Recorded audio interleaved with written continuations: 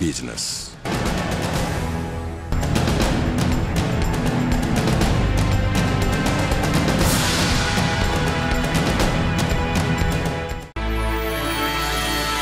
ኑሮ ena ቢዝነስ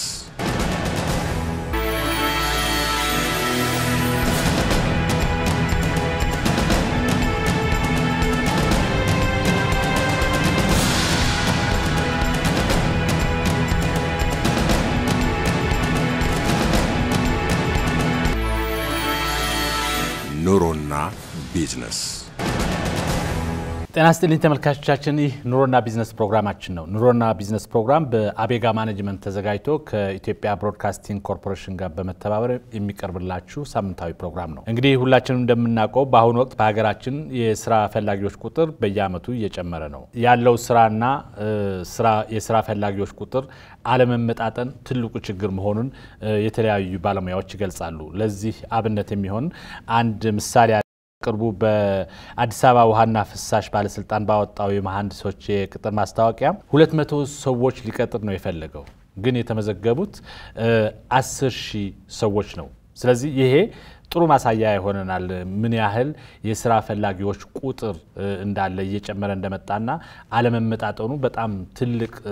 ሰፊ መሆኑን ማለት ነው በዛሬው ውይይታችን የምንዳስሰው ነገር ምንድነው በዚህ ውድድር በበዛበት የስራ ዓለም ላይ አሸናፊ ሆኖ ለመገኘት ምን አይነት ዝግጅት መደረግ አለበት ወይም ደግሞ በሌላ አባባል አንድ ስራ ፈላጊ ስራ ለማግኘት ምን አይነት ዝግጅት ማድረግ አለበት እንግዲህ ቀድም እንደገለጽኩላችሁ ውድድሩ ሰፊ ነው ይሄ ውድድር አሸንፎ ስራ ለማግኘት ስራ ለመቀጠር ስራ ፈላጊው ምን አይነት ዝግጅት ማድረግ አለበት በሚል ዙሪያ እንወያያለን በዚህ ሐሳባቸውን የሚገልጹልን ሁለት ባለሙያዎች አሉን አብራችሁን ቆዩ ኑሮ ena ቢዝነስ ጥሪያችንና አክብራችሁ ስለመጣችሁ በጣም ማመስገን ፈልጋለሁ ስራ ሲባል ሁለት አይነት መንገድ አለ አንደኛ አጠቃላይ በአገሪቷ ምን ያህል ስራ እየተፈጠረ ነው የሚለው ወይም ደግሞ ባለሙያዎች እንደሚሉት በማክሮ ሌቭል የሚደረግ ማለት ነው ሌላው ግን ካለው ስራ 10000 ሚሆን 15000 ሚሆን ወይም ደግሞ 100 ሚሆን ስራ ለማግኘት አንድ ተወዳዳሪ ምን ማድረግ አለበት በዛ ላይ ነው ዛሬ ውይይታችን ምናተኩረው አንድ ተወዳዳሪ ስራ ለማግኘት ምን አይነት ዝግጅት ማድረግ አለበት ምን አይነት ስራዎች መስራት አለበት ወደ ውድድሩ ከመግባቱ በፊት ማለት ነው በዚህ ላይ ነው የዛሬው ውይይት የምናካሂደው ግን ወደዛ ከመግባታችን በፊት እስቲ ስለ አጠቃላዩ ስለ የስራ ሁኔታ ምን ይመስላል በኢትዮጵያ ውስጥ እንዴት ስራ ፈላጊና ስራዎች ምን ይመስላሉ በሚለው ትንሽ ሐሳባችሁ ልውሰድና ወደዛ እንገባለን ኤክስፒሪየንስ ያላቸው ሰራተኞች ምን ያህል ስራ ይወጣል ለፍሬሽ ግራጁዌት ውስጥ ምን ያህል አለ ብለን ነው ቅድም 10000 ስትል ጠቅላላ አለ 10000 ከሆነማ በጣም ጥሩ ነው ለፍሬሽ ግራጁዌቱ ከሆነ ከዛም ያነሰ ነው ለአዲስ ተመራቂዎቹ ከዛም ያነሰ ነው ዩዥዋሊ 200 የሚመረቁት ከዛ የስራ ዕድል ያለው ከ10000 በታች ነው እንግዲህ እኛ በመንሰራው ትሬንድ እንግዲህ የምናየው ማለት ነው እነሱ ደግሞ እነማን ናቸው ብለ ስታስብ ደግሞ አብዛኛውን ጊዜ ፍሬሽ ግራጁዌት ላይ ተኮር የሚያረጉት ኢንተርናሽናል ካምፓኒዎች ፍሬሽ ግራጁዌትን የመቅጠር ትርጉም ሚናው የገባቸው ኤችአር ስትራክቸራቸው በጣም ዳብሮ ከካምፓኒ ስትራክቸራቸው ጋር ያሳደጉ ኬር ዴቨሎፕመንታቸው ላይ እየሰሩ ትሬን ያደረጓቸው የሚሄዱ ናቸው እነዚህ ካምፓኒዎች በቁጥር ብዙ ናቸው አይደሉም ብዙም የመቅጠር ማቅም ያላቸው እነሱ ቢሆኑም ብዙ አይደሉም ስለዚህ ለፍሬሽ ግራጁዌቶች ቶታሊ ስናስበው በቂ ያለ ስራ የለም የሚወጣው ተማሪ ግን ብቁም ስላልሆነ ጋፑ እሱ ጋር ይፈጠራል መጀመሪያ ቀጣሪውም የሚወጣው ተማሪ ብቁ አይደለም ብለ ያስባል ተመራቂ ያለው ከ100000 በላይ ነው 100000 ስራ ያገኝም ወዲያው ተመርቆ ስራ አያገኝም ተማሪውም ብቁም ሆኖ ላለውም ስራ ብቁ ሆነ ኮምፒተንት ሆኖም ስለማይወጣ ተወዳዳሪም ሆኖ ስለማይወጣም ያ ፐርሰፕሽን ትንሽ ሎ ነው ስለዚህ እሱ ላይ ነው አሁን መስራት ያለ ነው እየሰራንበትም ያለ ነው እሱ ላይ ነው ከዛ በላይ ያለው ኤክስፒሪየንስ ላለው ሰው ግን ስራ አለ ወይ ብትለኝ እውነቱን ለመናገር አለ it is the matter of አንተ ስራ ይዘክ ፊልድን ለቀየር ከሬን ላሳድግ ራሴን ላሻሽል የሚለው ነው እንጂ ልፈልገው ካልክ አንዲ ስራ ዓለም ውስጥ ከገባ በኋላ ከዛ ይበለጠ የማሻሻሉና ራስን ስራዎችን ያገላበጡ የቀየሩ ያው ደሞዙን የቀየርክ ያሻሻልክ የሚሄዱ እንትን መንፈስ አለ ስራና የሚመረቀው የሰው ኃይል እኩል አይደለም መቼም ሆኖ ማያቀም በተለይ ደግሞ አሁን በላለፉት 3 አመታት 4 አመታት ጥሩ ነበር ማለት ጋፑ ያን ያህል ሰፊ አልነበረም ኢንዱስትሪ ዞኖች የተከፈቱበት ምናምን ሰዓት ነው አሁን ደግሞ ኢንዱስትሪ ዞኖቹ ላይ ሳቹሬት ያደረገ አዳዲስ ነገሮች የማይከፈቱበት ዩኒቨርሲቲዎቻችን ግን እያመረቱ የሰው ኃይል እያመረቱ ቁጥሩን እየጨመሩ አዳዲስ ዩኒቨርሲቲዎች እየተከፈቱ የሚሄዱበት ሁኔታ ነው ያለው ለኔ ሁለት ነገር አለ አንደኛ በሌሎች ሀገሮች ስታይ ለምሳሌ ኢንጂነሪንግ የተመረቀ ወይም ደግሞ ኤሌክትሪካል ኢንጂነሪንግ የተመረቀ ተማሪ ኤሌክትሮኒክስ መሸጫ ሱቆች ውስጥ ሴልስ ሆኖ ይቀጠራል ሌላው ሀገር ላይ ስታይ እኛ ሀገር ላይ ደግሞ ኤሌክትሪካል ኢንጂነሪንግ ከተመረቀ የሚፈልገው በኢንጂነሪንግ አክቹሊ ሶፍትዌር ቅብርጥሶ ሌላውን ነገር ወደ መስራቱ እንጂ ሌላውን ስራ የመሞከር ፍላጎት የለው ፍሬሹ ስራ እንዲያጣ የሚያደርገው ነገር አንዱ እሱ ነው ሁለተኛው ነገር ደግሞ ከታች ዝቅ ብሎ ተነስቶ ጀምሮ ወደ ላይ መነሳት አይፈልግም ኤክስፒሪየንስ የሚባለው ነገር ዴቨሎፕ ለማድረግ ብዙ ጊዜ ኤክስፒሪየንስ 2 አመት የስራ ልምድ ያለው ተብሎ ይወጣል ማስተዋቂያ 2 አመት የስራ ልምድ ያለው ሲል 2 አመት በምንም ይሁን የስራ ልምድ ያለው 0 አመት የስራ ልምድ ካለው የተሻለ ነው 2 አመት በምንም ይሁን በምንም ፊልድ ይሁን የስራ ልምድ ስራ ቦታ ላይ ያለ የስራ አትሊስት ስራ ምን ይመስላል ሰዓት ማክበር ቲም ወርክ ምናምን የሚባሉት ነገሮች አክቹአሊ ስራውን ባይሆንም ትሬኒንግ የተደረገው ሰዓት ማክበር ቲም ወርክ የመሳሰሉት ነገሮች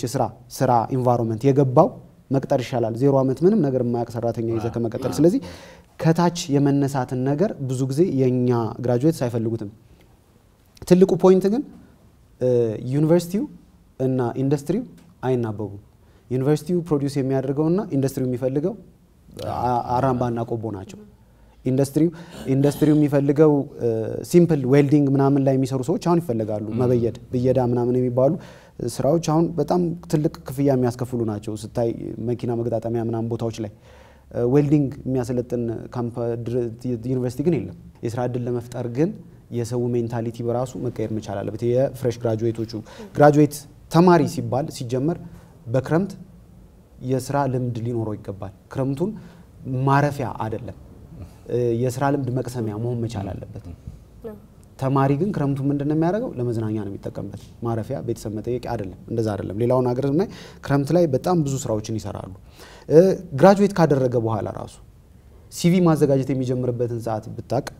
ብዙዎቹ አብዛኛዎቹ ነው ማለት ነው እንግዲህ አሁን ስፔሲፊክ የሆኑ ልጆች በጣም የሚገራርም የፍሬሽ ሲቪ አጋጥሞኛ አካል ግን አብዛኛዎቹ የጓደኛቸውን ኮፒ አድርገው ስልካቸውን እንኳን ሳይቀይሩ ስማቸውን ብቻ ቀይረው የጓደኛቸው ስልክ ያን ያህል እንኳን አቴንሽን ሰጥተው መጨረሻ ላይ ነገሮች ሁሉ ካለቁ በኋላ የሚጀምሩ ሰዎች አሉ በዚህ አመት ትንሽ ከባድ ያደረገው የስራ አጡን ቁጥር ከባድ ያደረገው ባንኮች መቀበል አቁመዋል በዚህ አመት ለምሳሌ ፍሬሽ ግራጁዌት በጣም በገፍ ነበር የሚቀበሉት አሁን ባንኮች አልተቀበሉም ለምን ይሆን በእርግጠኛ አይደለሁም ግን ያለው ነገር ምንድነው በስራቸው ያለው የሰው ኃይል በራሱ በቂ ደረጃ ላይ ደርሷል ለምን ላለፉት 5-6 አመታት ፍሬሽ እየተቀበሉ ዴቨሎፕ ያደርጉ ፍሬሽ እየተቀበሉ ዴቨሎፕ ያደርጉ ባንክ ውስጥ ያለ ኤክስፒሪየንስ ሰራተኛ ወደ ሌላ ቦታ ሄደው ባንክ ውስጥ ነው የሚቀመጠው ብራንች መክፈት ማለት ብራንች ሲከፍቱ ሶ እነሱ ነገሮች ማክሮ ሌቭል ላይ ኢምፓክት ይኖራቸዋል ማለት ነው ለመሆኑ ወጣቶች ስራ ለመፈለግ ከመውጣታቸው በፊት ምን ማድረግ አለባቸው ስራፈላጊዎች ማድረግ የሚገባቸው ነገሮች ወይም ደግሞ ዝግጅቶች ምንድናቸው እዚህ ላይ እስቲ ሐሳባችሁን ግለጹልኝ አሁን እኛ ከመንሰራው በጀመር ያው ምክንያቱም እዚህ ስራ ላይ ፓስት 20 years አለን ስፔሻሊ አሁን ደግሞ ለፍሬሽ ግራጁዌቶች ተኮር አድርገን ፓስት ለባለፉት 3 አመታት ስንሰራ ቆይተናል እዚህ ላይ ያው ሂውማን ሪሶርስ ላይ ኢን ጀነራል ስናየው ኢትዮጵያ ውስጥ ቅድም አብርሃም የሚያለው the mentality of ራስን ማዳበር ራስ ላይ በየቀኑ መስራት የሚለው እንትን በጣም ይቀረናል አንድ ቦታ ስንደርስ እንደ ስታክ እናረጋለን በቃ ከዚህ የበለጠ ራሳችንን ዴቨሎፕ ማድረግ ያለብን አዲስ ስኪል የመጨመር እነዚህ ነገሮች ላይ አንሰራም ኢቭን ኤክስፒሪየንስ አላችሁ የምንላቸው ላይ ፌስ የምናረጋው ቻሌንጅ ነው ፍሬሽ ግራጁዌቱ ላይ ስንመጣ ግን አንደኛው እንዳልከው ቅድም ኢንዱስትሪውና ዩኒቨርሲቲው አይናበበም እንዳልከው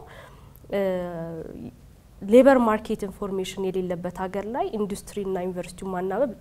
ለመጀመሪያም ይከብዳል ምክንያቱም በየቀኑ ቢሮ እየመጡ የሚመረቁት ተማሪዎችና ስራ ስጭኝ የሚሉት እንዳለው አብርሽ ስራ ስጭኝ ብሎ መጥቶ ኦኬ ሲቪ ከን ስጠኝ ስለው ሲቪ ምን እንደሆነ የማያቅ ተማሪ ነው ከዩኒቨርሲቲ እየወጣ ያጋጠመን ያለው ስለዚህ አንደኛው ሌበር ማርኬት ኢንፎርሜሽን በሌለበት ሀገር ሁለቱን ማቀራረብ በጣም ይከብዳል አሁን ግን እየተሰራበት ነው ያለው የሚኒስትሪ ኦፍ ኤዱኬሽንም ትልቅ አጀንዳ ይሄ ነው አይ ቲንክ የአገሪቷም አጀንዳ ይሄ ነው ስራ ነው ዴፊኒትሊ ስራ ለመፍጠርም ያለውንም ስራ ብቁ ለነዚህ ተማሪዎች እንዲያገኙትም እነሱን እንዴት ብቁ እናርጋቸው የሚል ላይ ነው ተኮር ተደረገ ያለው መደረግም ያለበት እሱ ነው ብዬ ነው ማምነው ስለዚህ መጀመሪያ መደረግ ያለበት ምንድነው እነዚህ ተማሪዎች ዩኒቨርሲቲ ሲገቡ ያላቸው አመለካከትና ጠብ ይዘው አስበው የሚገቡት ነገር አለ ያው እኛም ዩኒቨርሲቲ ተማሪ ነበርን በአንድ ሰዓት ዩኒቨርሲቲ ስንገባ በህይወታችን ውስጥ ያለውን ጥያቄ ሁላ የሚመልስልን ይመስለን ነበር ራሴን አውቄ የምማረውን አዲስ ትምህርት ለምንድን መማረው አስቤ እሱን በመባሬ ምን አይነት ኬር ሊኖርኝ ይችላል እሱን ሁላ እነዚህን ሁላ ጋይዳንስና ኖሃው ሊያስፈልገን ይገባል መጀመሪያ ዩኒቨርሲቲ ስንገባ ግን ዩኒቨርሲቲ ስንገባ ግን ፎከስ የሚደረገው ያው ወደ መማሩ ወደ ግሬዱ ወደ ኮንሰፕቱ ወደ ቲዮሪው ነው እንጂ ምን ያህል ኬር ዴቨሎፕመንት ይሄን ተምሬ እንዴት ደርሳለሁ የምንል ምን አይነት ሰው ሆናለሁ ለምሳሌ አሁን አካውንቲንግ የተመረቁ ተማሪዎች ኦፊሳችን መጥተው እሺ በቃ ስራ ለነሱ ኬር ዴቨሎፕ ጋይድ እንደናረጋቸው ጋይዳንስ በመንሰጣቸው ጊዜ አካውንቲንግ ተምረክ የት መግባት ትችላለህ ስትለው ንግድ ባንክ ይልሃል ኖ አካውንቲንግ ነው የተማርከው የት መግባት ትችላለህ they'll just say ባንክ ግን አካውንቲንግን ኤቭሪዋንን መቅጠር እንደሚችለው የሚለው ያ ብሮድ ሆኖ የማስተር ፐርስፔክቲቭ ራሱ የለም ለዚህም ነው ሁሉ መስራቢት አካውንቲንግ ይፈልጋል በቃ ሁሉም ይሄ ተማሪ ሲወጣ እኔ ሁሉም ቦታ ተቀጣሪ ነኝ ማለት የመቻል ኮንፊደንስ ሊኖረው ይገባ ነበር ከመውጣቱ በፊት ወጥቶ ግን ባንክና ባንክን ብቻ ነው የሚያስበው ምናልባት ባንክ ጥሩ ይከፍላል ከሚል ይሆናል እንግዲህ እሱም ሊሆን ይችላል ግን እሱ እንዳለው ነው የኛ ተማሪዎች ባንክ ካልሆነ ሌላ ቦታ ሰራለው ብሎ ማሰብ እንደ ስራ ሆኖ አይታያቸው ኖ መታሰብ አለበት ባንክ ሆኖ አካውንቲንግ ሆኖ የመጀመሪያው አካውንቲንግ ተመርቆ አካውንታንት ሆኖ ላይቀጠር ይችላል መጀመሪያ ከካሽ እንትን ይጀምራል ከቡክ ኪፒንግ ሊጀምር ይችላል ኦዲት ከማድረግ ሊጀምር ይችላል በጣም from the small ከትንሽ ሌቭል ነው የሚጀምረው እንደዛ ነው ኬር ዴቨሎፕመንት ቢልድ መደረግ ያለበትና ይሄንን ፐርሰፕሽን ነው ተማሪዎቹ ጋር መጀመሪያ እየቀየረን ያለ ነው በዩኒቨርሲቲው የኬሪር ሴንተሮች እየተገነቡ ይገኛሉ በሁሉ ጊዜ ነው ወደ 23 ፐብሊክ ዩኒቨርሲቲ ላይ እነዚህ ኬሪር ሴንተሮች ስታብሊሽ ተደርጓል ምክር የሚሰጡ ጋይድ የሚያረጉ ትሬኒንግ የሚሰጡ ትሬኒንግ ምንድነው አሁን ይሄንን አካውንቲንግ የሚመረቅ ተማሪ ኬሪር ዴቨሎፕመንት ይሄንን ይመስላል ስለዚህ በዩኒቨርሲቲዎቹ እንደው አሁንም የኬሪር ፓስ ፕሮቶታይፕ አብረን ሰርተን በየተለያዩ ፊልድ ኦፍ ስተዲ እየተሰራላቸው ይገኛል ስለዚህ ይሄ ተማሪ መጀመሪያ ራሱን ዲስከቨር ማድረግ አለበት ኢምፕሎየሩ ደግሞ የሚፈልገው ነገር አለ ቀደም አብርሽ እንዳለው አንድ ኢምፕሎየር በአሁኑ ሰዓት ኢቨን 0 years experience የሚባል ነገር ለሱ ብዙም አይደለም በቃ ያለውን ተማሪ ንቁ ከሆነ ኮንፊደንስ ካለው ኮሙኒኬት ማድረግ ከቻለ የመስራት አቲቲዩድ ያለው ይሄ በቃ ይሄ ሃርድ ወርከር አምቢሺየስ የሆነ ወጣት ከሆነ ይሄንን ነው ኢምፕሎየሩ ካንድ ወጣት ተማሪ ቀጣሪው የሚፈልገው ይሄንን ነው የኛ ተማሪዎች ደግሞ ይሄንን አቲቲዩድ እንዲያውቁት ይገባል ከዛ በኋላ ወደሚገባው ወደ ሲቪ ራይቲንግ አፕሊኬሽን እንዴት ነው ኢንተርቪው ጋር መቅረብ እንዴት ነው ኢንዱስትሪውን ማናገር የሚባለው ኢቭን ስራን መፈለግ ባይሰልፍ በጣም ትልቅ ስራ ነው በጣም ፍሮም ከቴክኒካል ከዛች የራስክን ሲቪ ፎርማት የጓደኛህን መገልበጥ ይሄ ሁላ በጣም ከዛ ኮምፒቲሽን ስታንድ አውት ሊያረግክ የሚችሉት ነገሮች እነዚህ ናቸው የምትሄድበትን ማወቅ አለበት ማናገር ስታናገራቸው እንዴት ነው ኢንተርቪው ላይ የምትቀርበው ኢንተርቪው ላይ ከመቅረብህ በፊትስ እንዴት ነው ያንን ሲቪ ይዘክ ያንን ካምፓኒ እዛ በየቀኑ ከሚመጡት ከ2000 ሲቪዎች ውስጥ ያንተ ተለይቶ ሊታይ የሚችለው እንዴት ነው የሚባሉትን ቴክኒኮች በጣም ማወቅ አለባቸው ኑሮና ቢዝነስ ኤችአር ላይ ያለ ሰው ሲቪ ነው የሚያነበው የመጀመሪያው ነገር ስለ አንድ ሰው ማወቅ ያለበት ምንድነው ራስን የምትሸጥበት ራስን ለድርጅቱ ብቁ ነኝ ብለህ ኮሙኒኬት የምታደርግበት ወረቀቱ አዲስ ከመሆን ጀምሮ ፔፐሩ አያያዙ ፔፐሩን ጠቅልለህ ይዘህ አጣጥፈህ ይዘህ አስቀምጠህ የምታስገባው አዲስ ስትሬት ከመሆን ጀምሮ የሰዎችን አይን ካች ማድረግ መቻል አስቀምጠህ ለአምስት ቀን ምናምን እንደዛ ሳይሆን አዲስ ወረቀቱ አዲስ ከመሆን ይጀምራል ኬክ ቤት ሄድክ አንተ አይንህን ካች የሚያደርግ የሆነ ኬክ አለና እንሞክረው ሁሉ ትላለህ ቴስቱን ሳታውቅ ልክ እንደዛ ንጹህ የሆነ ዶክመንቶቹ የተሟሉበት ስለራስህ በትክክል የተናገርክበት I have nothing experience የለኝም theoretical የሆነ ነገር ነው ያለኝ I'm excited have to learn ከድርጅቱ ልታገኝ የምትፈልገውን ነገር ሞር አንተ የምትሰጠውን ሳይሆን ከድርጅቱ 0 አመት ኮንክ የምትሰጠው ነገር ሊትል ነው አንተ እንደውም ኢንቨስት ይደረግባል ያን አይነት ነገር መጻፍ መቻል አለብህ ስለራስ እውነታው አምቢሽን ኢንትረስት ምንድነው የምፈልገው then አንዱ የመጀመሪያው ነገር ያ ወረቀቱ ተለይቶ ከሌሎች ወጣ ማለት ነው አሁን 2000 ሲቪ ባንድ ቀን ያየሁበት ሰዓት አለ በጅምላን ስንገነባ እስከዛ ሲቪ ውስጥ ስመርጥ መመርጠው ደስ የሚል አርቲስቲክ የሆነ አቀራረብ ያለው ነው ክሬቲቭ የሆነ then ማንበብ ነው የምንጀምረው ማንበብ ስንጀምር በክረምት በረፍት ጊዜው አንባቢውን ያንን ሲቪህን የሚያነባውን ሰው የሚገዛ ነገር መጻፍ አለበት ፖለቲካ ማጥፋት አለበት ሃይማኖት ማጥፋት አለበት የመሳሰሉት ሁሉ ታጠፋና በክረምት በረፍት ጊዜ ምን ሰራ ነበር አትጥቀስ ማለት ነው አዎ መጥቀስ አያስፈልግም ራስን ባያዝ የሚያደርጉ ነገሮችን ገብቷል አይደለ then በክረምት ጊዜ ምን ሰራ ነበር እሺ በክረምት ጊዜ ደም ስትለግስ ነበር ሂዩማን ነህ ማለት ነው አንተ በክረምት ጊዜ መቄዶኒያ ያስታገለግል ነበር or something ስትሰራ የነበራቸው ነገሮች ጽፋለህ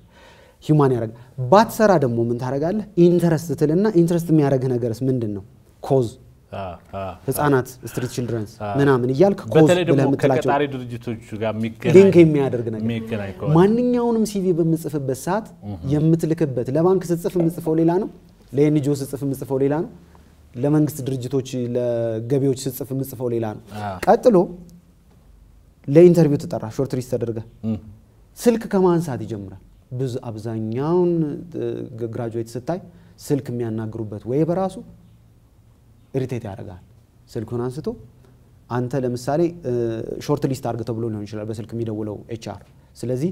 እንግሊዘኛ ትንሽ መናገር ይችላል ወይ ብሎ አስቦ ሊሆናል የሚደውለው ሲደውል አትቀልድብኝ ባክህ ምናምን ማንህ እንደዚህ ምን ያሾፋል እንዴ እንደዚህ ክብርቱ አይነት ነገሮችን ተናገር ይችላል ሪጀክት ደረጋል አንዳንዱን ነው ማያነሳ ቴክስትም አይመልስም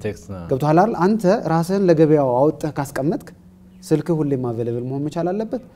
ኦን ኮል ሆነ ወታደር ነው መዘጋጀት መቻል አለበት ማለት ነው ስለዚህ በሚመለስበት ሰዓት ይቅርታ ማል ካልተሰማ ዝም ብለህ በግምት መተኮስም አስፈልጋይ ነው ጥይት ይጨርሳል ስለዚህ ይቅርታ ምንድን ነበር ያልከኝ ቅድሙ ጥያቄ ምታቀውና አቃለው ማታቀውና አላቅም ዜሮ ግራጁዌት ፍሬሽ ግራጁዌት ሆነ እንድታቃ አይተበቀ አቲቲዩድህ ነው የሚታየው ፍላጎትህ ነው ለመማር ያለ ፍላጎት ምናምን ስለዚህ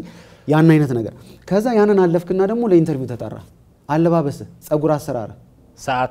ሰዓት አከባበር ሁሉ ነገር ማተር ያደርጋል በመትመጣበት ሰዓት ተዘጋጅተህ ነው የምትመጣው ለኢንተርቪው ተጠራ ነገ ኢንተርቪው አለ ኤክስ ካምፓኒ ስትባል ስለ ኤክስ ካምፓኒ ዲግ ስታረግ መዋል መቻል አለ ኢቭን ቀደም ብለህ ነገ ኢንተርቪው ካለ ቀደም ብለህ ካምፓኒው መጣህ ሪሴፕሽን ላይ ስለ ካምፓኒው ብትጠይቅ ነገ ኢንተርቪው አለ ብለህ ኢትስ ፕላስ ኢንትረስትህን ነው የሚያሳየው ይቻላል እንደዛ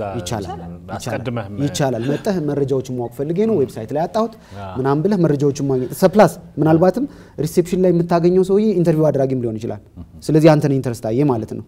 ደን ስትመጣ ደግሞ አለባበስህ ባለህ ነገር የግድ ሽክ ማለት አይተበቅብም ያለህ ነገር ንጹህ አድርገህ ሰውነት መሽተት የለበትም አፍ መሽተት የለበትም ጸጉር መንጨባረር የለበትም ለምን ቢዝነስ አታየር የሚባላል ቢዝነስ አታየር ኮመን ምንም የተለየ ነገር የለው ቢዝነስ አታየር የሚባል ነገር አለ ያ ስታንድ አውት እንድታረግ ያረጋል ለምን ፍሬሽ ግራጁዌቶችን ኢንተርቪው ያርክ ጂንስ አርጎ ሱሪውን ሸሚዙን በዚህ አንዱን አውጥቶ ወደዛ ምናምን የሚል 10 ሰው ቢመጣና ከነሱ መሃል አንደኛው በስነ ስርዓት የለበሰ ቢሆን ዩታይከም because attitude-ን ያሳያል ምንድነው የሚያጠግብ እንጀራ ከምጣዱ የሚባል ነገር አለ ከዛ ትለያለህ ማለት ነው ከዛ ደግሞ ኢንተርቪው ስትቀመጥ ደግሞ ስማይል አንተ ሮኬት ሳይንስ እንድታቃ ይተበቅብህ ፍሬሽ ግራጁዌት ነህ የሚተበቅብህ አቲቲዩድ ለሚጠየቅ ጥያቄ መልስ መስጠት ራስን መሸጥ መቻል አለበት ታይም ተሰጥቷል 5 ደቂቃ ታይም ከተሰጠህ እና እኔም ብትቀጥሩኝ እንደዚህ አይነት ሰው ነኝ እንደዚህ ነኝ ለሰዓት አክባሪ ነኝ እንደዚህ ነኝ አገርን ተጠቅማላችሁ ብሎ ማለትም ሌላ ጉዳይ ነው ካስፈለገ ቤተሰብ ምረዳ ሰው ነኝ እኔ እናትና አባቴን እውነታውን ነው ይስላንተ ጥሩ ነገር አንተን ከሌሎች ለየት እንድታረግ ስኮር እንድታረግ 5 ደቂቃ እግር ኳስ ቢሆን ተሰጠህ ማለት ነው እዛች 5 ደቂቃ ላይ የራስህን ነገር መጠቀም መቻል አለበት ብዬ ነው ማስበው ኑሮ ena ቢዝነስ ስለ ሳላሪ በጣም ብዙ ባይከራከር ይጠይቃል ቀጣሪው ዳው ስንት ቢከፈል ደስ ይላል ይሄ ከሪያሊቲው መራቅ የለብንም ሪሰርች መስራት አለብን ማን አለው እንዴት ነው የሚቀጥረው ለፍሬሽ ግራጁዌቶች ያለው ሬት ምንድነው ይሄንን አጥንቶ ከገባ የካምፓኒውን ስኬል ያልቃል ማለት ነው ጥሩ አቲቲዩድ አለው ማለት ነው በቃ የሚጠይቀውን ያቃል ሲጠይቁሽም ደሞዝ እኮ ብዙ ቀጣሪ ድርጅቶች እንትን አላቸው ሬንጁ አላቸው ያንቺን ሊሰሙ ፈልገው ነው እንጂ ከአንቺ ባልሽው አይደለም ኦሬዲ የተዘጋጁበት እንትን አለ ግን ማጣሪያ ጥያቄ ሊሆን ይችላል እሱ የማጣሪያ ጥያቄ ሊሆን ይችላል ለምሳሌ አንተና ነኝ ኢንተርቪው ተደርገን ተመሳሳይ ስኮር ቢኖረን ኤክስፔክቴሽናችንን ስንጠየቅ እኔ አንድ ሪያሊስቲክ የሆነ ነገር ብጠይቅና አንተ ሪያሊስቲክ ነገር ብትጠይቅ እኔ ልወድቅ ይችላል ለዛ ነው አሁን ለምሳሌ ኮካ-ኮላ ፍሬሽ ላይ ስንት ይከፍላል ብሎ ስተዲ ማድረግ ያለበት እንደዚህ አይነት መረጃዎችን ማግኘት በጣም ቀላል ነው ኢንተርቪው ልትደረግ እንደሆነ ተናግረ ኮካ-ኮላ ሪሴፕሽን ላይ ሄደ ብትጠይቅ መረጃው ማለት አቨሬጅ ይነገራል እንደዚህ እነዚህ ነገሮች መደረግ አለባቸው አንድ ተማሪ ከመምጣቱ በፊት በጣም ሬዲ መሆን አለበት እነዚህ ነገሮች ማወቅ መቻል አለበት ራሱ በቃ ኢንተርቪው ላይ ደረሰ ማለት አንድ ሰው ያንን ስራ የማግኘትም የማጣትም የራሱ ቻንስ ነው ኢንተርቪው ላይ ደረሰ ማለት ትልቅ እድል ነው ስራውን አግኝቶታል ማለት ነው ባጭሩ ማለት ነው ስለዚህ ኢንተርቪው ላይ ሌት መሆን የለብንም ስልክ ሲደወል በስነ ስርዓት ቦታውን አድራሻውን የት ነው ምንድነው በጣም ይሄንን ኢንፎርሜሽን መውሰድ አለብን ኑሮና ቢዝነስ እንግዲህ እናንተ ይሄን ብላችኋል ማለት ለስራ እንዴት ዝግጅት መደረግ አለበት እንዴት መልፋት አለበት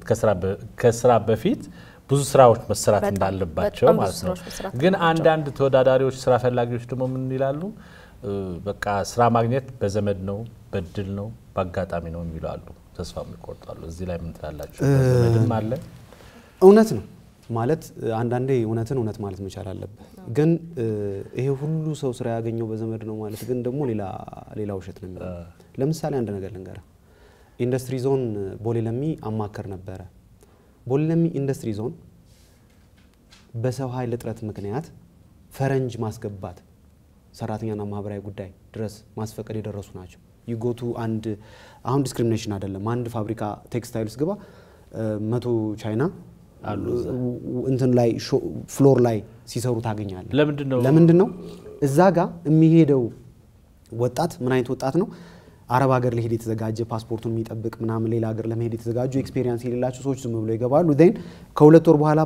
ቪዛ ሲመታላቸው ጥለው ይሄዳሉ ቫካንት ይሆናል ቦታው ፎሬን ኤክስቼንጅ ላይ ኢምፓክት አለው ምናምን መንግስትን ያሳምናሉ እኛ ሀገር ላይ ያሉ ኢንጂነሪንግ ኮንስትራክሽን ኢንጂነሪንግ ቴክስታይል ኢንጂነሪንግ የተመረቁ ፍሬሾች ግን ስራ የሚፈልጉት የት ነው አይደር መንግስት ቤት ነው አይዘር ኮርፖሬት የሆነ ቦታ ላይ ነው እዛ ጋር ግን ስራ እንዳለ ያስቡ ሚኒመም ፔመንት እዛ ጋር 3500 ብር የሚከፈልበት ቦታ አለ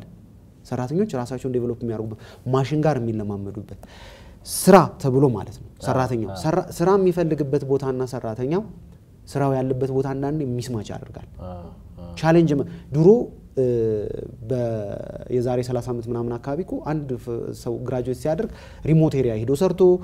ኤክስፒሪየንሱን አዳብሮ ምናምን ነው የሚመጣው ከዛ ወደ ከተማ ይገባል ምናምን ፍሬሽ ግራጁዌት አዲስ አበባ ነው የሚያጠቀልቀው ሌላ ቦታ የሚሄድ ፍላጎትም የለውም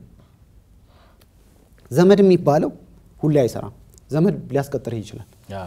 ፕሮቪዥን ፔሪድ ላይ ዘመድ ሊያሳልፍ ይችላል አይችልም ኦፖርቹኒቲው ሊከፍትልህ ይችላል ኦፖርቹኒቲውን ከፈተልህ ማለት ዘመድ አስገብቶ ሰርቫይቭ አድርክ ማለት አንተ ጥሩ ሰው ነበርክ ማለት ነው መጀመሪያውንም አቅሙ ነበር ማለት ነው ሰርቫይቭ ላታረግ ትችላለህ በዘመድ የሚባለው ነገር ማለት ነው ግን አብዛኛው በዘመድ አይደለም ትንሽ ተስፋ መቁረጥ አያስፈልግም መልፋት አለበት እኔ ዘመድ የሚለውን ነገር ዲፋይን ብናረጋው ራሱ ደስ ይለኛል ዘመድ ማለት አብርሃም አሁን እኔ ወንድሜ ነው አብርሃም ትልቅ ካምፓኒ ስለሚሰራ ለህቴ ስራ ልስጥ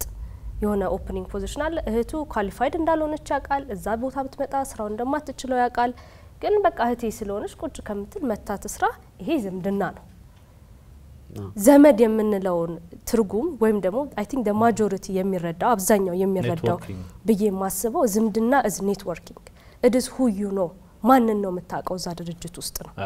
ሁለት ነገሮች ነው እንግዲህ የምናያቸው ያለ ኔትወርኪንግ ይሄኛው ሃንቲንግ ላይ ስለሚያደርግ በጣም ኖርማል ነው እኔ አሁን ሁሉ ዩኒቨርሲቲዎች ጋር ሄደን ትሬኒንግ ሰተን ምን ሰተን ቢዝነስ ካርድ ይመጣ መስጠት ወዳለው ደውለው ሲያም ምን አለ ሲለኝ እንደዚህ ነበር ይሄ ተማሪዎችኛው ነበር ሲቪውን ልኮ እንትን ብሎ አወቀኝ ማለት ነው አወቀኝ ማለት ነው እኔን ስላወቀ የሚፈልገውን ኢንፎርሜሽን ሁሉ አንደኛ it means networking ስለዛ ድርጅት እንዴት ማወቅ እችላለሁ ዌብሳይታቸው አለሽ ወይ የኤችአር ማኔጀር ስልክ አለሽ ወይ እንደዚህ ተጠየቁ እንዴት ላርክ ሪኮመንድ ታረጋኛለሽ ወይ this is networking ይሄ ልጅ ራሱን ቢልድ ያደረገ ነው ማለት ነው ኑሮና ቢዝነስ አብርሃም አንቺ የምትፈልጊው ነገር ካወቀ እና የሆነ ሰው ካጋጠመው እሱን የሚያቅ ሪኮመንድ ሊያረግሽ ይችላል አንቺ ደግሞ አብርሃምን ስለምታምኙ ማለት አንደርስታንድ ያረጋኛል ብለሽ አትጠራጠሪም ጥሩ ሰው እንደሚሰጥሽ እምነት አለሽ ማለት ኤግዛምፕል ልሰጥህ ይችላል ይሄ ዝምድና አይባልም ስለዚህ ተማሪዎች ለዚህ አይነት ኔትወርክ ራሳቸው ቢልድ ማድረግ አለባቸው ኤግዛምፕል ልሰጥህ ይችላል ለምሳሌ ላስት ዊክ አይ ዶንት ኖ ሲያምን እንደጠየቁኝ ግን እነሱ ኦፊስ ምን ጠይቄያለሁ እኔ ቢሮ ውስጥ ሪሴፕሽን ላይ እንግሊዘኛ ፍሬንች የሚሞክር ሰው በጣም ጥሩ ማደግ የሚችል ነገ ከነገ ወዲያ ለኔ ኤችአር አድርጌ የምፈልገው ሰው ቫካንሲ ያላወጣም ሪከመንድ አድርጉ ይብያቸው አቃለሁ ሪከመንዴሽን ትርጉሙ ምንድነው ሰዎች ሪከመንድ ሲያደርጉልህ ያን ሰው ትረስት የምታደርገው የሱን ሲቪ ብቻ ሳይሆን አዲሽናል ፕላስ የሆነ ቴስቲሞኒ ያገኘህ ማለት ነው አንዳንዴ ስራው ሁላ አንተ ሳትፈልገው ስራው ሊፈልገክ ይገባል ምንድነው አሁን ፐርሰናል ብራንዲንግ ይባላል አሁን ሊንክድን ይተቀማሉ ፌስቡክ ይተቀማሉ ትዊተር ይተቀማሉ ዲፈረንት ሶሻል ሚዲያዎችን ይተቀማሉ እነዛን ግን በመን አይነት ፕሮፌሽናል መንገድ ነው የሚተቀማቸው አንዳንድ ሰዎች ኢቭን ከተማሪነት ጀምሮ ራሳቸውን ብራንድ ማድረግ አለባቸው ሪኮመንድ የሚደረጉት ለዚህ ነው አርቲክል የሚጽፋሉ ብሎግ የሚጽፋሉ ዲፈረንት ነገር የሚያረጋሉ እነዚህ ልጆች ያንን እንደ ፕሮፌሽናል እንትን መጠቀም ነው ራሳቸውን ቢልድ ማድረግ ነው በቃ ፐርሰናሊቲያቸውን ብራንዳቸውን ቢልድ አድርጓል ሲያም ማናት ብትላው እንዴ ሲያም እኮ እንትን ማኔጀር ነች እንትን ላይ ተንጽፋ ነበር እንትን ላይ ተነውታ ነበር እንዴ እሷማ እንደዚህ ስኪል አላት ኦሬዲ ሲቪን ከማስገባቴ በፊት ወይ ሆነ ነገር ከማረጊ በፊት ኦሬዲ ብራንዴ ኢትስ አውት ዴር ገባ ስለዚህ that is what recommendations መጠንቀቅም አለባቸው ያልሆነ ነገር አለባቸው ሁሌ አሁን በዩኒቨርሲቲ የምንሄድበት ጊዜ ይሄንን ነው በቃ build your brand መጀመሪያ አንድ ስራ ፈላጊ ምን ማድረግ አለበት ምንስ ማድረግ የለበትም የሚለው ያው አንድ ተማሪ አንድ ስራ ፈላጊ እንዳልነው ኮምፒቲሽኑ በጣም ብዙ ነው ካሁን በኋላ አይ ቲንክ እየጨመረ ነው የሚሄደው ኢንዱስትሪም እየጨመረ ይሄዳል ፖፑሌሽኑም እየጨመረ ይሄዳል ስራ ፈላጊውም እየበዛ ይመጣል ይሄንን ባላንስ ለማድረግ ባለን ነባራዊ ሁኔታውን አንድ ስራ ፈላጊ ማጥናት አለበት ሲጀምር ማለት ነው ምን አይነት ኢንዱስትሪዎች አሉ እኔን ሊወስዱ የሚችሉ ምንድናቸው እነዚህ ነገሮች ማወቅ አለበት መጀመሪያም ደግሞ የራሱን ኢንተረስት መፈለግ አለበት እኔ ምንድነው መሆን የምፈልገው እዚህ ድርጅት በገባ ከሪር ፓዚ ምን ይመስላል በ5 አመት ውስጥ ራሴን የታያዋለሁ በቃ እነዚህ ነገሮች ከራሱ ጋር መመለስ መጨረስ አለበት መጀመሪያ ጠንካራ ጎኔ ምንድነው ደካማ ጎኔ ምንድነው እዛ ጋር ሄጂ እዚህ ካምፓኒ ብገባ ምንድነው መጨመረው ወይም እኔ ላይስ ምንድነው ዴቨሎፕ ማድረገው እነሱ ጋርስ ምንድነው ከፍ ማድረግላቸው አድ ቫልዩ ማድረገው ምንድነው እነዚህን ሆምወርኮች አንድ ስራ ፈላጊ በቃ በደን ሆኖ ኢንተርቪው ላይ ቀርቤ ስላልደረሰኝም ሊል አይችልም እነዚህ ነገሮች ከራሱ ጋር መጀመሪያ መጨረስ አለበት ይሄን ማጥናት አለበት ከራሱ ጋር ዩኒቨርሲቲም ላይ ያለ ተማሪ ስራን መፈለግ ያለበት ዩኒቨርሲቲ ከወጣ በኋላ 2 አመት 3 አመት ሲፈልግ ሲባክን ይሄንን ከራሱ ጋር ሲያወራ ዘመድ ምን ሲል ሌላ ዲፕሬሽን ውስጥ ይገባል አዲስ አበባ ነው ስራ ያለው ሜንታሊቲ ከዛ ወደ አረብ ሀገር የምናያቸው የተለያዩ አይነት ፕሮብሌሞች የሚፈጠሩት ያኔ ነው ዩኒቨርሲቲ ያለ እነዚህ ነገሮች ነው መጠየቅ ያለበት አሁን በተለይ የምረቃ ጊዜ ነው ይሄንን ነው አንድ ወር በኋላ ይመረቃሉ አንድ ወር ነው አንድ ወር ማይደርስ 10 ምናምን ቀን ይቀራል 14 ቀን ያለው ስለዚህ እኛም ከዚህ በፊትም ከዩኒቨርሲቲዎች ጋርም ስለምንሰራ ያዘጋጀናቸው ያላል ከፈርስት ይር ጀምሮ አንድ ተማሪ ሲመጣ ለምንድነው አካውንቲንግ ማጠናው አካውንቲንግ አጥቼት ነው የምደርሰው ይሄንን ሰልፍ ዲስከቨሪ ዩኒቨርሲቲ ውስጥ እንዳለ ሰርቶ እነዚህ አሁን በተቋቋሙት ኬር ሴንተሮች አማካኝነት ልክ ሲወጣ ሲቪውም እዛ ጽፎ ቢልድ አድርጎ አስተካክሎ ፕሮፌሽናል ሆኖ ያሉትን ኢንዱስትሪዎች በዛም እንትን እንደኛ አይነትንም ድርጅቶች በመጠቀም ስራውን አፕላይ ማድረግ አለበት ሰልፍ ዲስከቨሪ መጀመሪያ ነው የራስን ኢንተረስት ደካማ ጎን ጠንካራ ጎን ማወቅ ጥሩ ነው እንዳልነው ሲቪ በጣም አስፈላጊ ነው ከነዛ ኮምፒቲሽን ሁላ መጀመሪያ የምትታየው አንተን ሳላቅ በፊት መጀመሪያ ሲቪህን ነው ማየው ሲቪህን እንድጠራ ሊያረገኝ ይገባል ስለ ካምፓኒ ማወቅ አለብክ ስለ ሳላሪ ላይ ብደርስ ምን ያህል ይከፍላል ምንድነው እነዚህ ሪሶርች በደም መሰራት አለባቸው መጀመሪያ አንድ ተመራቂ ስራ ለማግኘት አንደኛ አይድል መሆን የለበትም የተገኘውን ነገር መጀመር መቻል አለበት አሜሪካ ሲሆን ነው እንደ ዌይተር መሆን ኖርማል ሆነውና ማደያ መስራት ኖርማል ሆነው እኛ ሀገር ላይ ሲሆን ችግር አለው እኔ ፍሬሽ ሆኜ አስተናግጃ አቃለሁ ስለዚህ የመጀመሪያው ስራ ዲሲፕሊን የሚጀምረው አይድል መሆን መቻል የለበትም ሁለተኛው ነገር ምን አለ ሲቪ ኮፒ ማድረግ ዲፕሊኬት ማድረግ የለበትም የሚሰዎች የሌሎች ማንነት ያንተ ማንነት ሊሆን አይችልም እያንዳንዷን ካምፓኒ ላይ አፕላይ በመታረግበት ሰዓት ፍሬሽ ሲቪ ማዘጋጀት መቻል አለበት ስለዚህ ሲቪ ዲፕሊኬት ማድረግ መቻል የለበትም በሶስተኛ ደረጃ አቲቲዩድ አይካን የሚል አቲቲዩድ ሊኖረው ይገባል እችላለሁ እና ቻሌንጅን በጣም ከባድ የሆኑ ነገሮችን ታክል ማድረግ ነገር መኖር መቻል አለበት ማለት ነው አይካን የሚባል አቲቲዩድ መኖር መቻል አለበት ሌላው የመጨረሻ በየምለው ነገር ምን አለ መሰላችሁ ማድረግ የሌለበት ነገር ከተማን ዘመድን ፖለቲካል አፍሌሽን ሪሊጂየስ አፍሌሽን ጥገኛ ማድረግ የለበትም ስራ ለማግኘት የሚያስፈልገው ነገር ምንድነው ሪሰርች ነው ሪሰርች እንዳልኩ አሁን ብዙ ግራጁዌትስ ይሰሙኛል ቦሌለም ኢንዱስትሪ ሂዱ ስራ አለ አዋሳ ኢንዱስትሪ ዞን ሂዱ ስራ አለ መቀሌ ኢንዱስትሪ ዞን ሂዱ ስራ አለ ስራ ያውም ኳሊፋይድ ባልሆነ ሰው እየተሰራ ያለ ማሽን እየሰበረ ሰው እየሰራው ያለ ስራ አለ እነዚህ እንደውም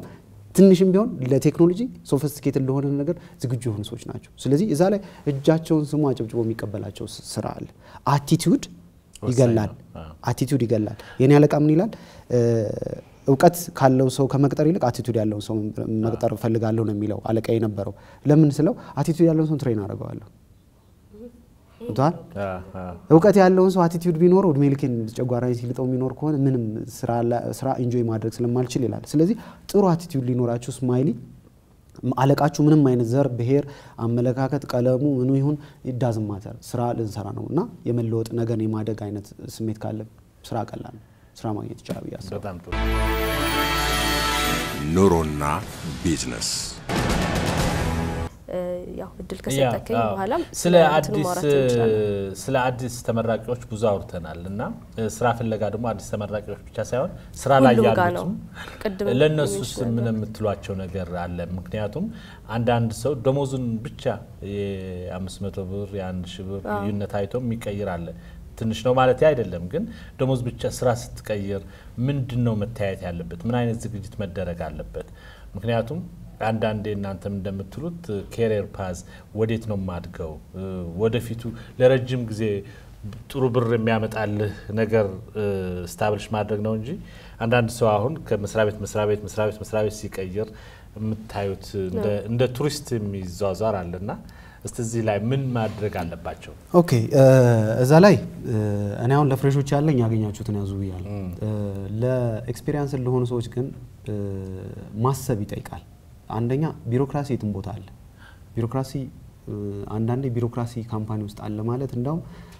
ሲስተምስ ወርኪንግም ሊሆን ይችላል ሲስተምስ ኖት ወርኪንግ ብቻ አይደለም ስለዚህ ካምፓኒ ውስጥ ያለ መሆን የምፈልገው ነገር ማወቅ አለ በኤክስፒሪየንስ ይኖርህ መሆን የምፈልገው ነገር ምንድነው ገንዘብ ብቻ አይደለም በምን ቦታ ላይ ነው ፓሽን ያለው የተሻለ መስራበት አንዳንዴ 8 ሰዓት ሃርድ ሆኖ የምታሳልፈው ከሆነ that's not your post ማለት ነው ለምን ስራ አርት ነው መሆን የሚፈልጉትን ማወቅ መቻል አለባቸው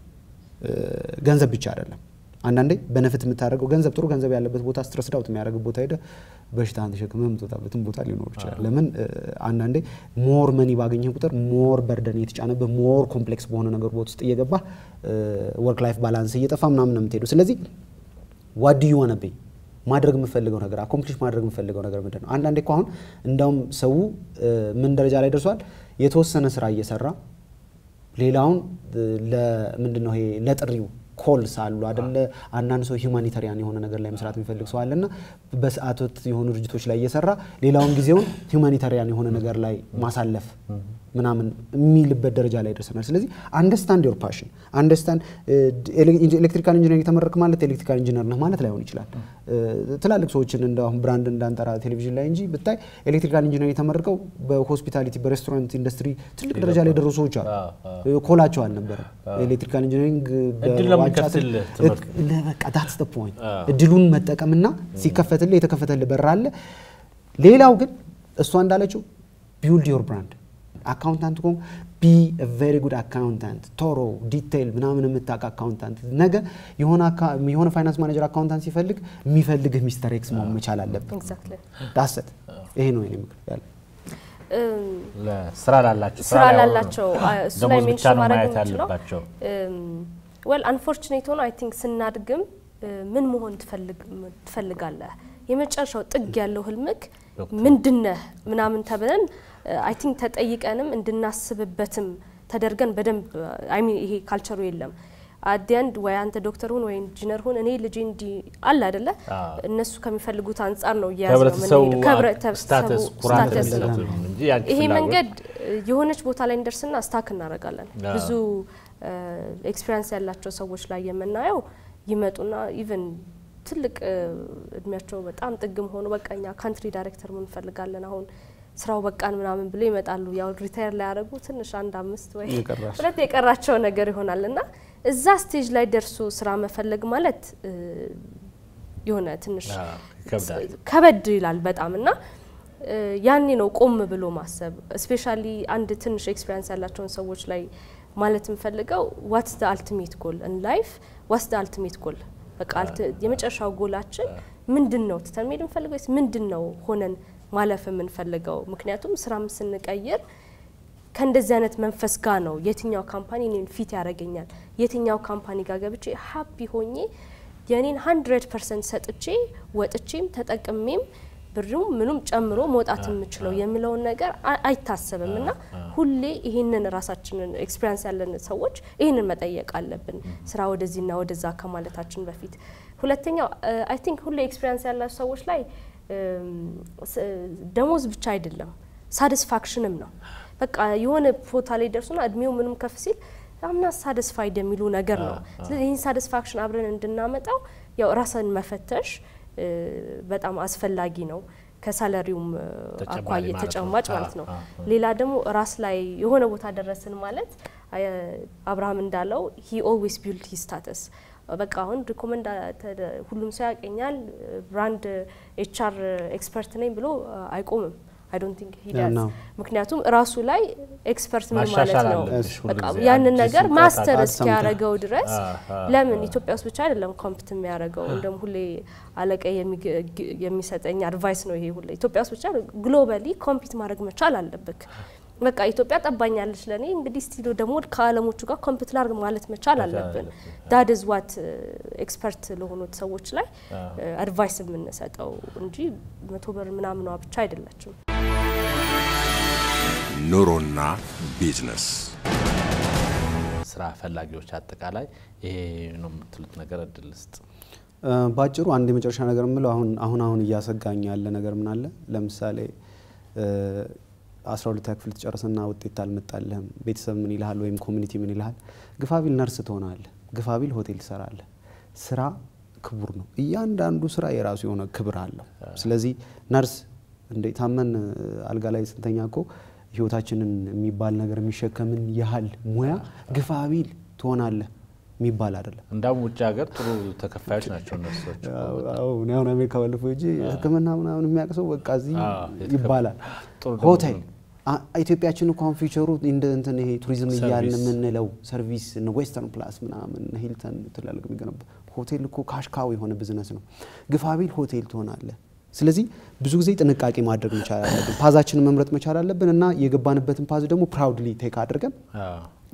ቴክ አድርገን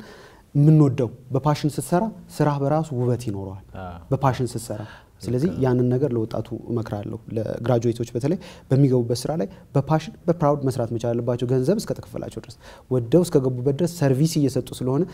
ከስተመሩ የሚጠብቀው ከነሱ ጋር ነገም ቢሄቪየር እየሆነ አብሯቸው የሚያድግ ነገ ዛሬ ላይ ለጊዜ መቆያ ብለው የገቡበት ስራ ላይ የሚያደርጉት አክሽን ሰዓት አከባበራቸው ስራቸው ምናምን ነገ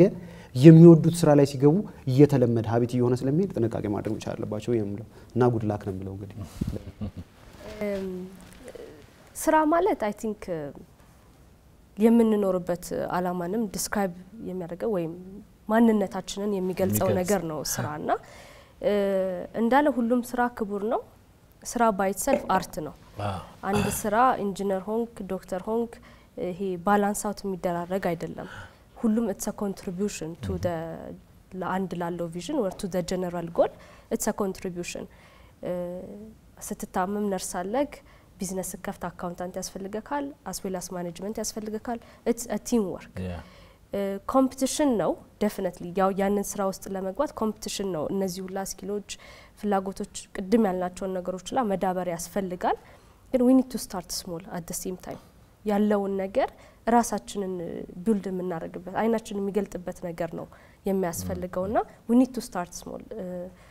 so I see it as a collaboration work ነው it's a team work it's a team effort ባህልም ነው እሱ ኢንጂነር ነው እሱ አንተነች እኔ ማንተን ካልንኩ እሱ ተቀጥሮ እኔ ወርጄ እንደዛ አይነት ነገር አይደለም በቃ ስራ ማለት ማንነትን የሚገልጽ አንተ የሆነ ቦታ ሄደክ ሰርቪስህን ታይምህን ስኪልህን ሰጥተህ ለሰጠከው አገልግሎት ተቀባይነት አግኝተህበት ክፍያን አግኝተህበት ራስን ቢልድ የምታረግበት ነገር ነው ኮምፒቲሽኑ እንዴት እዛ ውስጥ እንግባ ነው ዴፊኒትሊ ባለው የኢኮኖሚክ የኢንዱስትሪ አስተዳደግ ላይ ያለ እንዴት እዛ ውስጥ እንግባ እዛ ውስጥ ለመግባት ምን ያህል ክህሎት ያስፈልገናል ራሳችን እንዴት እናዳብር ነው ስለዚህ ስራ ያው it's an art ግን ሁሉም ለሚያስበው it's a collaboration አሁን አንተ አቤጋለ እዚህ ጋር አብረውን ብዙ ቲሞች አሉ እነሱ ባይኖሩ all this effort አይመጣም ሁሉም የየራሱ ሮል አለው ይሄንን ማይንድሴት ራሱ ስራ ውስጥ ስንገባ ማዳበር አለብን ይሄ እኔ ምክንያቱም አንዳንዴ ሳይው ምንድነው ቲም ወርክ የሚለው ነገር ይጠፋል አንድ አቤጋን ለማምጣት አቤጋ ብቻን ስለቆምክ አይደለም ከስር እነዛም ብዙ ሰዎች ስላለው ነው በጣም ይደግፉ እሱ ነው አንድ ሰው ግን ስራ ውስጥ ሲገባ ስፔሻል ለፍሬሽ ግራጁዌት ምንናገረው ብር ስላላ አይደለም ወይ ደግሞ ነገ ተነስተክ አከሊን ትሆናለህ ስለማለት አይደለም ያንተ ቲም ወርክ ያንተ ኤፈርት ያንተ ኮንትሪቢዩሽን ነው አንተን የሚያረጋግ አንተን ካምፓኒውንም ያንን የሚያረጋውና ይሄኛው ማይንድሴት ሊኖረን ፈልጋለሁ በተጨማሪ ማለት ፈልገው ቅድም ስለ ኔትወርኪንግ ስላነሳን it's very important እኔ በዘመድ ነው የሚለው ነገር በጣም በቃ አልደግፈውም እንዳለ ሆኖ መለየት አለበት በጣም ፌር የሆነ ሲስተም የተዘረጋ ነው የነዚህንም ሲስተም መጠቀም ሊኖርባቸው ይገባል ይሄም አይ ቲንክ ኢንፎርሜሽን ከማጣትም ሊሆን ይችላል ማንን ታቃለክ እነዚህ የሚዘጋጁ ዲፈረንት ቦታዎችን ሄደው መጎብኘት አለባቸው እንደ ቀደም ቢያለው ጃፌር አሁንም ያዘጋጀነው ስለሆነ ነው ደግሞ በዛ አጋጣሚ ማንሳት የፈለግነው ቀጣሪዎችም ፍሬሽ ግራጁዌቶችን ስፔሻሊ የዚህ የ2018 ተመራቂ የ2010 ተመራቂዎችን እና እነዚህን መቅጠር ለምትፈልጉ ዲፈረንት ድርጅቶች በሚሊኒየም ሆል ላይ ነሐሴ 4 እና 5 የስራው ደሬ በሰፊው ተዘጋጅቷል ከ20 ተማሪ ተመራቂ በላይና ከ400 በላይ ድርጅቶች ለማሳተፍ እንግዲህ ተዘጋጅቷል አሁንም ያው ኮምፒቲሽኑ እንዳለ ነው እዚህ መጥቶ ስራ መፈለግ መቀጠርም ኔትወርክ ማድረግም ሪሌሽንሺፕ ቢልድ ማድረጉም አስፈላጊ ነው እንደዚህ አይነት ፕላትፎርሞችም መዘጋጀት አለባቸው ለወደፊት ያለውን የሚስማች የጆብ ሲከሩንና የቀጣሪውን ዲማንድ ባላንስ ለማድረግ እንደዚህ አይነት ፕላትፎርሞችም ወደፊት ይፈጠሩ እንላለን አመሰግናለሁ እንግዲህ አቤጋ እዚህ ላይ ስለተናገረ እንግዲህ ተመልካቾቻችንም ከዚህ ውይይት በተለይ ደግሞ ስራ ፈላጊዎች ቁም ነገሮች እንዳገኛችሁ እንተማመናለን እናንተም እንግዲህ እዚህ ድረስ መጣችሁ ይሄን ቁም ነገር ይሄን ውይይት